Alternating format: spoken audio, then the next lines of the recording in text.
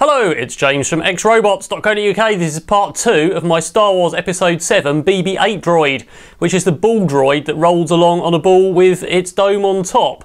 So last time I built this assembly, we've got a ball which is polystyrene with some liquid latex coating it, so it's nice and grippy and rubbery. And I made this little robot with 4 omnidirectional wheels and some electronics, hey, which is going to actively balance on top of the ball, which is currently balanced on a bucket, so it doesn't fall over. So, a few things to say first of all. So, I published a video the day after some video came out from Star Wars Celebration at Anaheim, where they produced an actual practical prop of BB-8 that went around the stage, and it was very good. So obviously I started making my projects long before that. Obviously I didn't just buy the parts and have them shipped overnight from the US and put it all together in response to that video. I'd started several weeks before. So obviously I hadn't seen that video at the time, and I had this idea of how to make the droid, and I'm going to continue with it anyway. But after that there is going to be probably a version 2. But for now everyone can stop the comments saying, have you seen the video of Anaheim? And sort of telling me that it's different because, you know, I've made a robot that balances on a ball, so I can see it's different. Also, I just wanted to address some comments. So basically the point is this ball is lightweight, so it hasn't got much inertia and it moves quickly, and the robot on top can basically keep balance and move the ball quickly without too much inertia, so the robot keeps the inertia to stay stable and the ball moves underneath and doesn't have the inertia.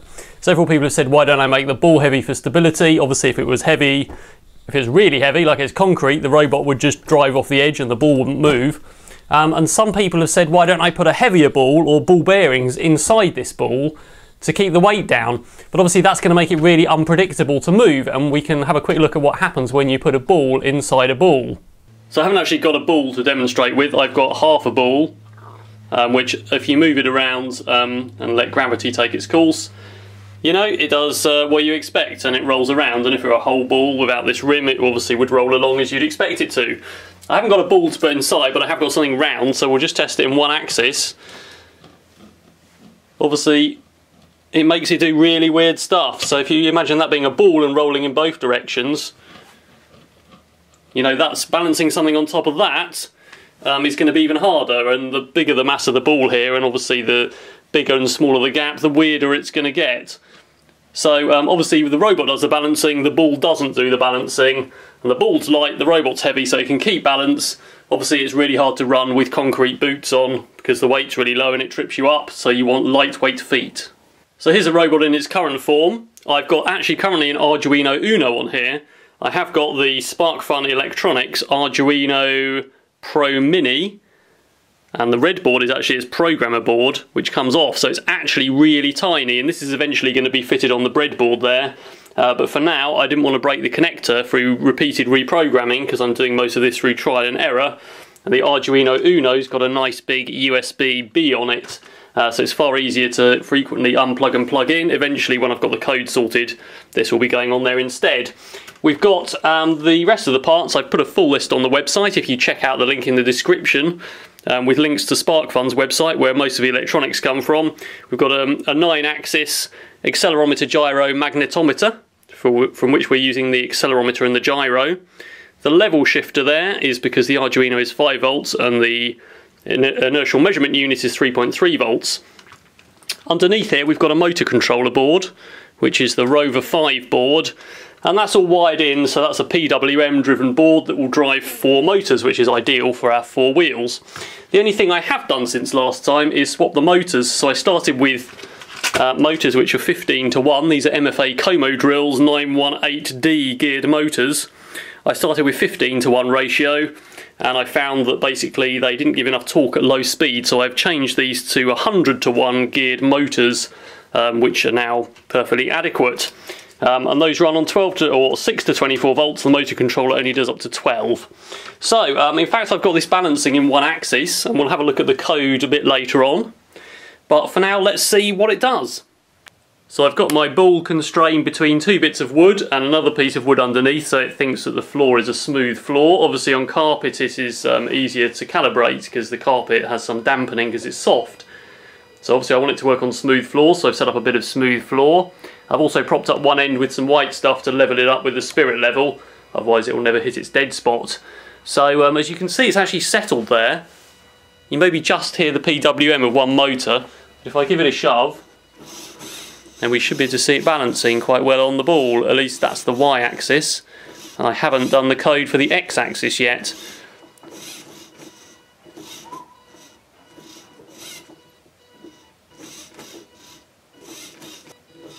So it's pretty stable. I haven't tuned the PID loop up completely as much as I'm happy with. It would be ideal if it obviously settled by itself, which is quite hard to do on a smooth floor, so I'm not too unhappy. But almost. There we go. So in fact, there we go. So there's a few settings to dampen that down so it can settle much quicker. But for now I'm pretty happy with it. So I think I'll get both axes working, because that's going to have some influence on the sensors once it's balancing in two directions. Then we'll fine tune it.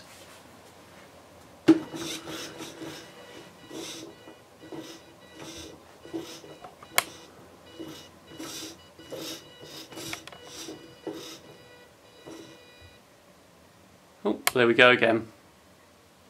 So obviously part of the reason that the Droid is able to settle completely stationary in that bit of video is due to the bit of wood gripping the ball each side, which causes some extra friction and means it can settle. It's probably not going to settle in both axes once it's on a smooth floor. It's probably going to have to constantly move to stay stable. So I've actually been working on the code for the other axis, so we can have a look at that now. So far it only works on carpet, which provides a little bit of dampening, a lot more than a smooth floor anyway, which makes it slightly easier to balance.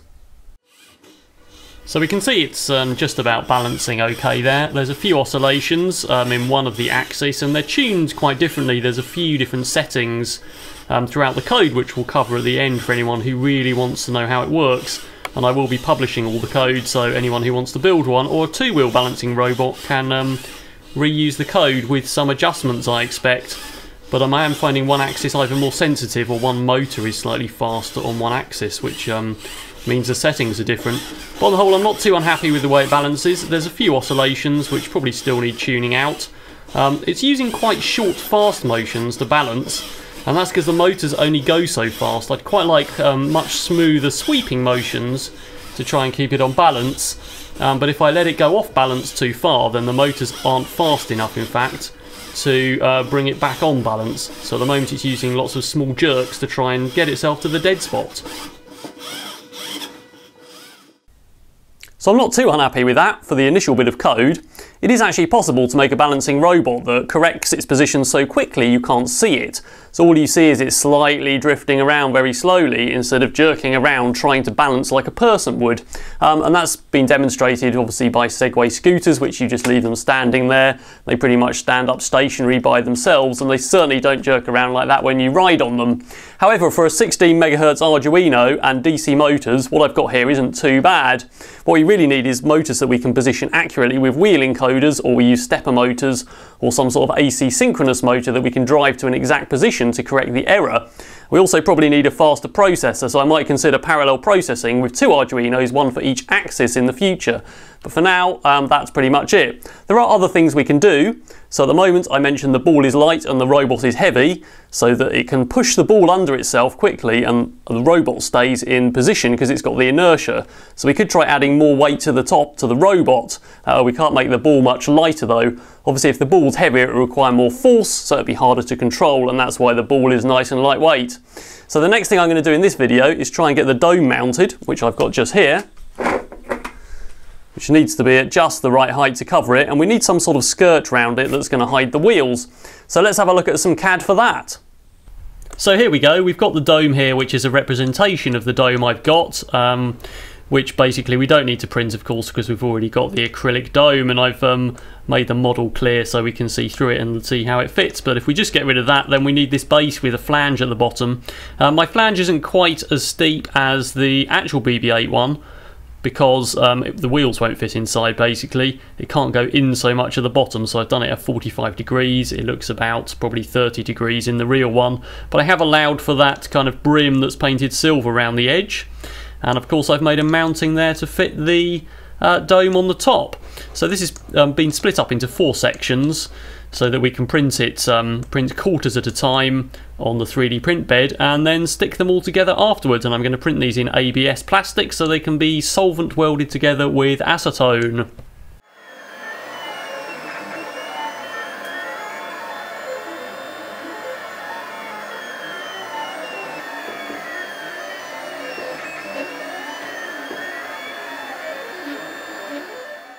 So I'm just sorting out that ring there, just solvent welding with acetone all of the parts together to make the ring.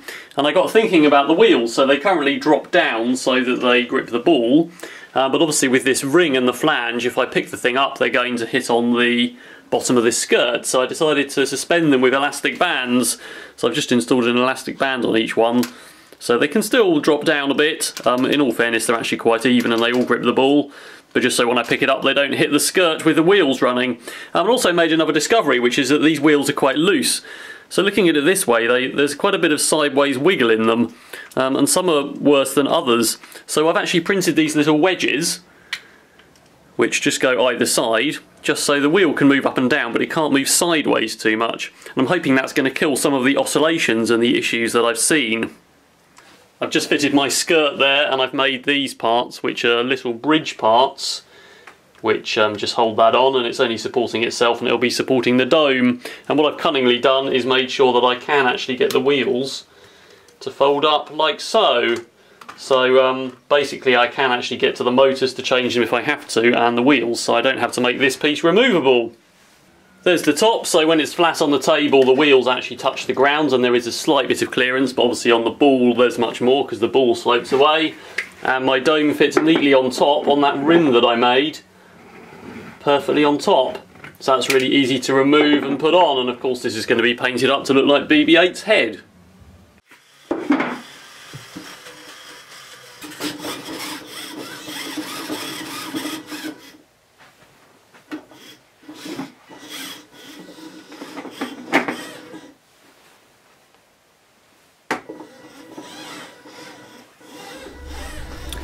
So it's looking not too bad. That is basically the best I can tune the parameters up with the current speed of the motors. Obviously adding a bit more weight to the top there in the form of the dome and the skirt has given it some more mass so it doesn't move quite as quick, and also putting those black wedges in has really helped with the wheel wobble, so there's hardly any oscillation now, only a tiny amount, which is actually the wheels turning rather than them wobbling. So that's part of the PID loop settings. So it's made it quite a lot easier to tune up those parameters and make it balance. And you can see that it sort of deadens its oscillations. Sometimes it makes a really big movement, but then the next one is small, so those errors don't build up. And overall it stays stable, so I'm pretty happy with that. In a moment I'm going to go through the Arduino code for this, which is also going to be given away for free, mainly because I took lots of other people's code from around the internet, including the example code for the inertial measurement unit from SparkFun Electronics. So basically that's then going to be republished for free on my GitHub, so have a look at the link in the description to my website where you can find the links to everything. I'm also releasing the CAD files for this as well because there's not much to it. So I'm going to make several improvements to this next time. There's several things we need to do. I think I need to run the motors a bit quicker. These motors actually go up to 24 volts, and I've got two 11.1 volt LiPos on board, so it makes sense to use all of that to drive the motors. Now unfortunately the Rover 5 motor controller board only does 12 volts, so we're going to have to do a fix for that so we can run the motors faster. Then I think I can get smoother sweeping motions rather than lots of short jerks to bring it on centre, which is going to make it look a bit more like a friendly robot. The other thing I'd really like to do is raising up the inertial measurement unit on a stick. So that means that it'll have a greater rate of change because the angle will be bigger as the robot moves off centre. So it already has the pivot point to the centre of the ball, which is about 30 centimetres. And I think if I can bring it up maybe another 20 centimetres, then perhaps we can get almost double the resolution on the accuracy from that gyro because it'll be moving further. Now fortunately BB-8 has some aerials on its head which we can use. It's not going to be quite movie accurate, but we're probably going to have quite a thick stick with the inertial measurement unit mounted above its head, but I think it's going to look fine once the head is done up with all the other features of BB-8, so we're going to try that next time as well. Alright, so let's have a look at the code. I'm using Arduino 1.0.6 to write the code here. I found some issues with the inertial measurement unit library and the later version, but this one seems to work perfectly well. So first of all, we've included the I2C and the SPI library that are both required for the inertial measurement unit library to compile. Even though we're only using I2C hookup for this, as per the hookup guide on the SparkFun website, we actually need them both to be there.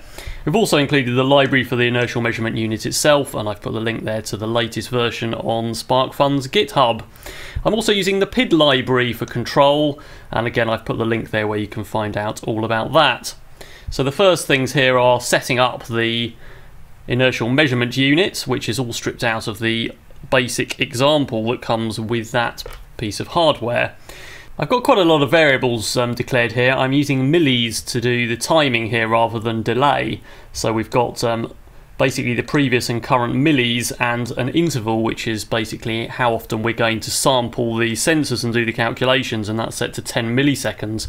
We've also got dt, which has to be in seconds, so that's 0.01, which is again 10 milliseconds, which is used for the complementary filter to integrate over the same time period. I've got a lot of float variables, which are for the accelerometer, gyro data and the mix of both, and another set called XYZ. So there's some excessive variables in here, and I've often just used extra variables to make the code easier to understand. We've also got pitch and roll, which are a combination of all of 3 of the accelerometers to get the pitch and roll variables, and we've then got variables for the 4 PWM values for the motors. So I've got a dead spot declared there, which is 3 degrees, and that's a mix of the gyro and accelerometer, so that's partially degrees per second and partially actual degrees. I've got a variable called motor start, which I've set to 0, and I was experimenting with starting the motor not at a PWM value of 0, because at maybe 1 or 2 PWM value it doesn't move at all or very fast. But I ended up setting that back to 0 to make the motions a bit smoother. And I've also got this motor gain variable, which we'll look at later, but essentially that is another scalar on the output of the PID loop. We've then got the input, output and set point for the 2 PID loops for the 2 axes, and eventually we set up those PID loops. So we're just going to quickly look at Wikipedia. So a PID controller stands for proportional, integral and derivative, and it briefly describes what happens here. So it says obviously proportional is depending on the present error, so it basically gives you a gain based on how much error needs to be fixed. The integral is the accumulation of past errors, and derivative is a prediction of future errors based on the current rate of change. And there's quite a lot of reading to do here. It does define them in better detail, and I'll tell you what the results of setting those values are a little later. Going back to the code, we've got the PID setup here, and we've got the P, I and D values, which we'll talk about, as I say, in a moment. So then we've got our setup function. We've declared various pins as output, which are the 8 pins, 4 PWMs and 4 digital pins to control the motor controller. I've also set the set points of the PID loop, so basically we want this to centre around 0 with a positive and negative swing. So we've set the set points to 0, and we've set the output limits of the PID loop to plus and minus 255, so it swings around 0. And of course 0 is where we want the motors to stop when it's in the middle. We've got a serial function here to set up the serial comms, so we can look at stuff in a serial terminal. There are various serial comments further down which are greyed out, and those are mainly for debugging, but I've left this in here anyway just in case you need to monitor those values. This piece here is basically initializing the inertial measurement unit, as the comment says there, which again I've stripped out of the example from SparkFun. Then we go into our main loop. The first thing here is reading the gyro, and it's taking calculated values that gives us degrees per second, so it gives us a rate of rotation. What you'll actually find is that the X gyro is not in the same axis as the X accelerometer, and this is intentional. So on the board there is a little diagram with 2 arrows and one pointing up, so for X, Y and Z coordinates, and some rotation marks for X, Y and Z. And in fact the arrows are for the accelerometer and the rotation marks are for the gyro. So basically what I've done is read my Y gyro from the X variable and my X gyro from the Y variable, so that my X and Y then matches and I don't get really confused. So I've also had to multiply the X variable for the gyro by -1 to invert it, because I found in fact it went in the opposite direction to the accelerometer for that axis. So those are things worth watching out for. Those errors are intentional and it is quite confusing otherwise, and that is the way the manufacturer built that inertial measurement unit. We then read the accelerometer into the accelerometer values, and again we've used the calculation there, which is from the SparkFun library for the inertial measurement unit, which gives us actual degrees. And if we monitor those with the serial terminal, then we can actually move that board around and it'll tell us how many degrees we've rotated it to, simply put. I've got some error correction here, so probably I haven't mounted the unit totally flat on the robot, and the robot's not totally flat on a flat surface. So I've got some error correction for each of the accelerometer and gyros, and you can uncomment these serial prints so that you can monitor it. The next part of the code here calculates the pitch and roll. What I've done is just taken the accelerometer X, Y and Z variables and just turned those into shorter variables called X, Y and Z, which makes this block of code look a lot cleaner. And this again is taken from the SparkFun simple example. Basically it combines all three accelerometers to get pitch and roll. So basically it gives us some more accurate readings for the X and Y tilt. And again I've corrected the output here. Perhaps my robot isn't totally flat, or something's going on, but I've basically monitored those values in a serial terminal and put some corrections in there so they come out exactly to 0. And then the fun begins, and this is where we actually do the work. So we've got the timer set up here, so we've got the current millis equals millis, which bookmarks the current time, and then it says if an amount of time has elapsed, the interval, which we've set to 10 milliseconds, then do some stuff. And also makes another bookmark so it can then time another 10 milliseconds later on the next loop round. So the first two lines here are complementary filters. So you may have read about Kalman filters for mixing accelerometers and gyros. The complementary filter is a much simpler, less processor intensive way of doing it, and you can find this calculation from multiple places on the internet. Basically the gyro is accurate, but it creeps because it only gives us a reading when it's moving. The accelerometer is not accurate, it's much slower, but it does know which way up is. So we're mixing these two values together, but also find there's quite a lot of noise in both of them from vibrations. So this function basically integrates over time, dt, which we've set to 0.01 seconds, which is again 10 milliseconds, and it's iterative, so it takes the output of itself, mix y, and mixes it back into the calculation, so it basically averages out values and throws away the crazy ones. It then takes 98% of that gyro smoothed value and adds it to 2% of the accelerometer, and that gives us a fairly good idea of the X and Y from the mix of the pitch and roll and the gyro values. We then run the PID loop, so again I've used some extra variables and you could strip some of these out. So I've said that the input to the PID loop is the same as the mix Y, and the input to the other PID loop is the same as mix X. We then do the PID compute, and basically that gives us an output. And now looking back at the PID loop, our P, I and D settings, which are up here, which I've got set to 8, 0 and 0.4. So the first one is the proportional gain, which is an amount of gain we need to fix the error. It's also multiplied by the motor gain variable of 9, because I found that I had to set this value really high to actually get any decent wheel movement. So the integral is 0, and I read that that value should be low for better control. If you open that value up and make it a bit higher, then the PID loop tends to overshoot, so it makes it more sloppy. It smooths out the motions a lot, so they'll probably put a value in there when my motors move faster, but for now it means that it overshoots and the error gets bigger and bigger, and eventually the robot can't catch itself. The derivative value of 0.4 here basically changes the ramp of how quickly it ramps up that motor and shuts it down again, so it makes it more sort of juddery, but it does make it more accurate.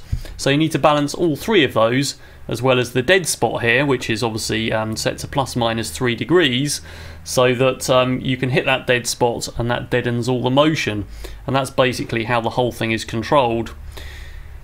After we've calculated our PID settings and we've got our output Y, I've used an absolute value of Y, which always makes that value positive.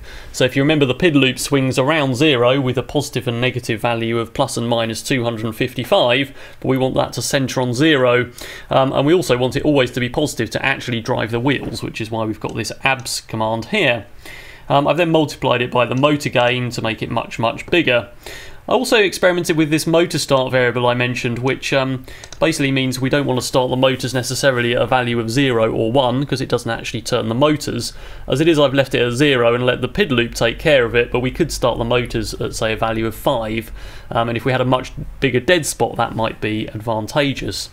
I've then made sure I've constrained my output so that it's always between 0 and 255, which is the biggest variable we can put into the PID loop. And then I've said that channel 3 equals channel 2, so the opposing wheels always spin at the same speed. Then we need to turn the actual wheels. So I've got some if statements here, and I've got a dead spot set. So if the output from the PID loop is less than the dead spot times -1, so a negative value, then basically turn the two outputs high, which are the direction pins on the motor controller, and write the PWM values. If the output is greater than the dead spot value, which I'm using as 3, so it's -3 and 3, then basically do the opposite, so turn them the opposite way and again write those PWM values. If it's within the dead spot, so else, then analog write 0 to both, which turns both inputs to 0 and makes the wheel stop. We then of course do the same thing for the other two channels for the opposing axis, again with the output X and the other PWM and digital pins. And that's pretty much the end of the loop. If you want to get hold of the code, have a look at xrobots.co.uk/BB-8 with 2 capital Bs, and you'll find this article. We've got the first section there is what we did in part 1, which was building the robot, and if you look at the coding and electronics section, there's some more pictures. There'll be some more on this page by the time it goes live, and this big pink box will be a link to GitHub where you can find the code and also the 3D CAD files in Autodesk 123D format, which is free software. So that's the end of this video. Check back in part 3 for some more refining and hopefully some radio control.